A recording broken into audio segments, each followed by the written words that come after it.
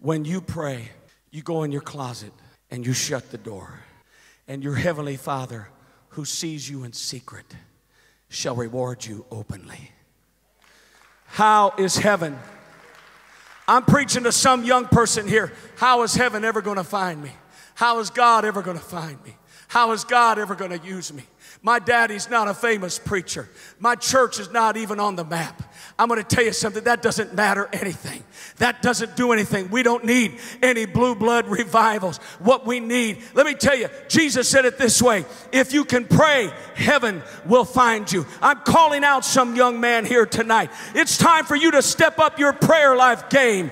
It's time for you to step into your closet and learn how to close the door and pray. Tell the angels, say, dear Lord, look what's going on in that prayer room right there. Look what's going on in that closet right there. If you can pray, heaven will find you.